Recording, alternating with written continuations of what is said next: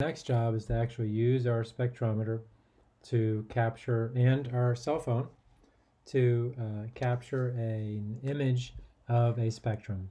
And I don't know if you can tell, but I've turned off all the lights in the room while it's light outside, so that the only light in this room is sunlight.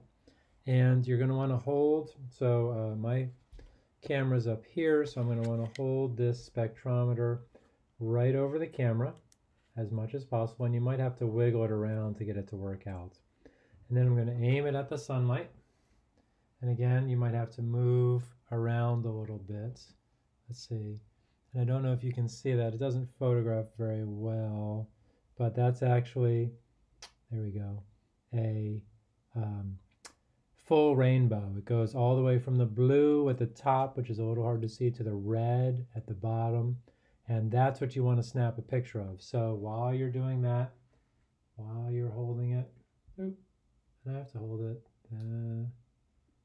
there, get the best, widest possible rainbow you can, snap a picture.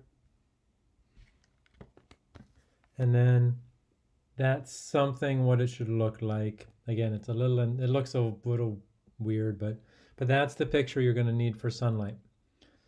And we're going to do this for other types of light as well.